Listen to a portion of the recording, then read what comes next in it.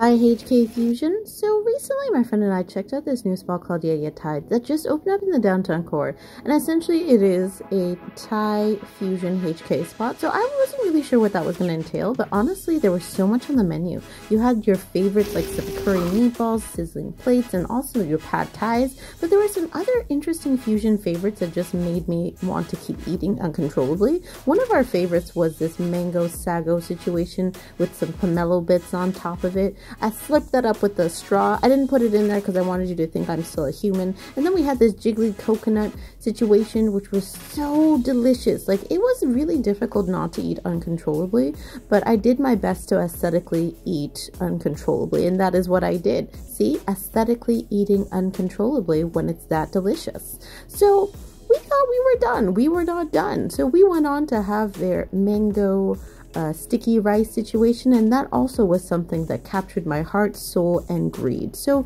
if you'd like to have an experience like that, check out Yaya Thai.